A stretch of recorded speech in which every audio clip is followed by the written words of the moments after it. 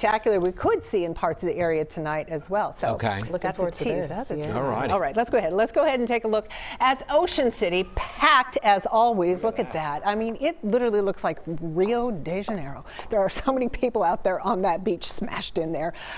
81 right now in Philadelphia. It's a beautiful day to be anywhere outside, and it is warming up quickly. Still, we're going to be above average once the day is finished.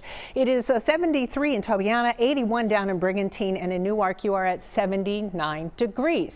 Storm scan 3, high pressure is in control, so we're not seeing anything in the way of clouds or precipitation. You got to go way to the north, headed up into Canada. That is where we have this area of low pressure that brought us those spotty showers yesterday. It's going to continue to go north. We're going to look to the west because that is where high pressure is our good friend. That will slide across the area over the next 2 days. Look at this. By tomorrow, we're still looking at sunshine at noontime. Now, it is tomorrow in the evening we see clouds on the increase because there is a storm system coming up from the south. Now, for Saturday, this could bring some showers maybe down the shore and in Delaware. A lesser chance in Philadelphia, but we do have them in the afternoon. It is Sunday that looks like perhaps we could see a better chance of showers in the afternoon.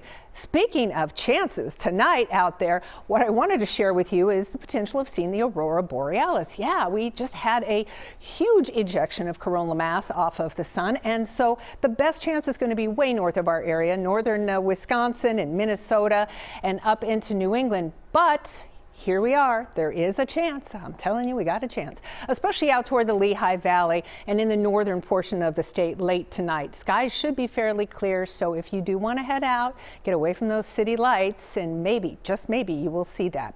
As we head through our weekend, this is what we're looking at. Saturday, not too bad, but on Sunday, it looks like it will fill in with some showers, perhaps in the afternoon. Then we go through Monday, Tuesday, and Wednesday, and those are all days that you are going to need to carry an umbrella. Across the region today, we're looking at 88 in Philadelphia, mostly sunny there, 84 down the shore. That is a nice beach day to be down the shore. It's just perfect weather. 80 in the Poconos. For tonight, 68. It'll be mostly clear, crisp and comfortable. If you're going out to see the aurora borealis, you got to get well north and west of Philadelphia and away from any city lights. A pair of mid-80s over the weekend with a chance of a shower storm in the afternoon, and then an unsettled start to next week.